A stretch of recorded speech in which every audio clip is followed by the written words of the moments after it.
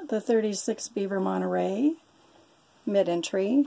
You come in immediately off to the left and working aft. Liquor cabinet. Some nice storage here in the center. Storage overhead.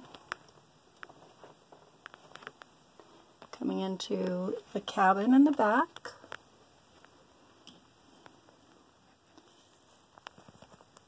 Chest of drawers. Mirrored wardrobe, double. You can see the cabinets overhead. Queen walk-around bed. Good counter space. These are not flimsy like you find in so many coaches. We're going to go into the Jack and Jill bathroom. They call it that because you can get in from both the bedroom and the living room. It's a tub, shower, obviously toilet, sink. Back out into the hallway. Now we'll work our way forward. Dinette. There's a leaf that goes in here. It's not in at this time. Recliner.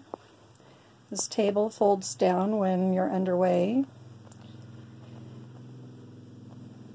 Seat turns around to become part of the conversation group.